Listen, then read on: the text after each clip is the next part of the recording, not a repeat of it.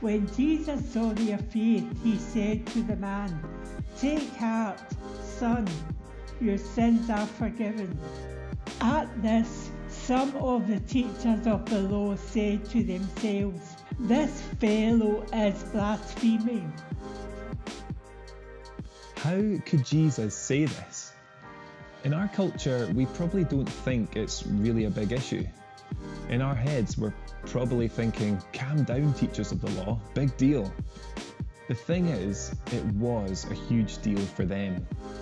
Their identity, culture, heritage, role, and everything else in between was based on the fact that they would be the guys who helped people deal with their sin.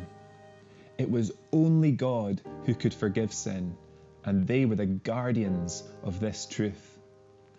But Jesus, with this one statement, shakes their foundations and everything they have stood on.